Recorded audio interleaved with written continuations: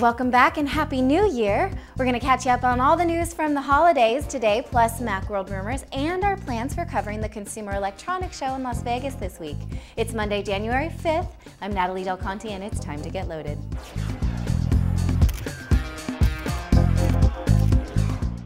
LG is launching a new line of TVs this week that can stream Netflix movies without a box. The TV itself has network capabilities, no extra hardware required. They'll be on display later this week at CES in Las Vegas. LG will also have a new lineup of Blu-ray players that will have the ability to stream YouTube and Cinema Now videos in addition to movies from Netflix. The other thing I am especially interested in from LG is the Dick Tracy watch. Now that's of course not the official name, but it describes it so perfectly. It's a watch that can take not only 3G voice calls, but also 3G video calls. I need this. I don't know why, but I do. Unfortunately, I won't get one unless I steal it because it isn't supposed to launch here in the US. And no, I wouldn't really steal it. I might ask Mark Lisea to though. Lenovo is beefing up its netbook offering. The company is adding multi-touch and facial recognition to the IdeaPad S10. The screen will also get a bump in size, going from 10 inches to 10.2 inches. It will cost $349 and be available in March.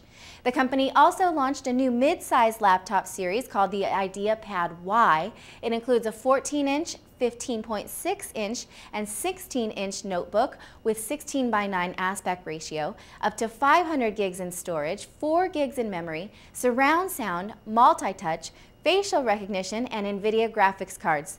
These are hefty machines, but they're reasonably priced, all under $1,200. We will of course be on the lookout for them in Vegas. Panasonic Japan announced a fax machine that functions without paper.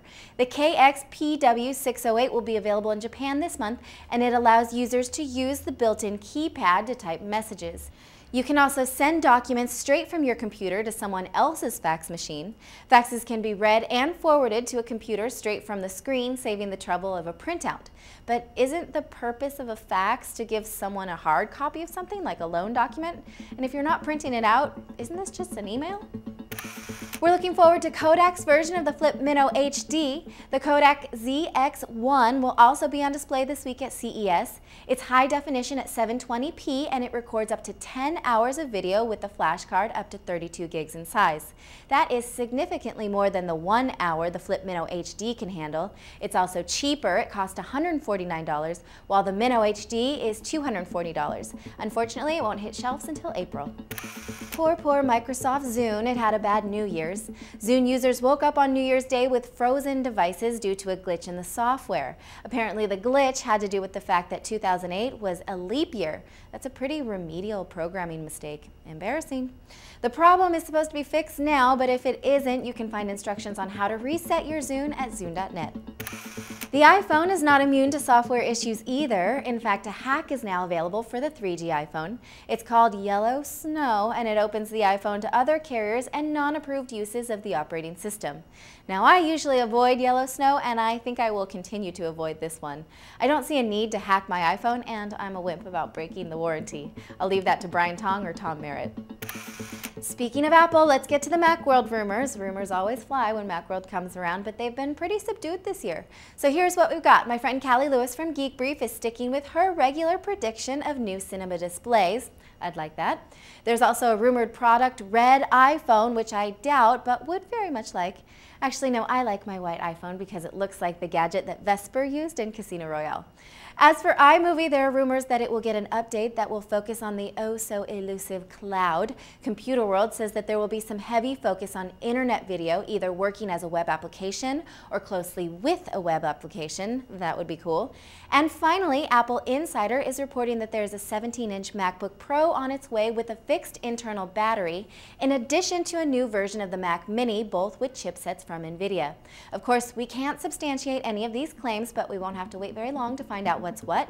One more day and counting. China has approved the use of 3 wireless 3G standards for the mainland. The government had originally sought to avoid royalty fees to the internationally accepted 3G standards and instead foster a homegrown 3G data standard. It looks like they've had a change of heart though, because the country will now support WCDMA and CDMA 2000 standard in addition to its own RTD SCDMA standard. China Mobile, China Unicom, and China Telecom will get licenses early this year. Those are all your headlines for today. Tomorrow is a travel day for us because we're heading to CES, but we will have a special show for you tomorrow, and then we'll be broadcasting Loaded from Las Vegas on Wednesday and Thursday. In addition to Loaded, the CNET TV crew will have more coverage than you can handle from CES, but I dare you to try.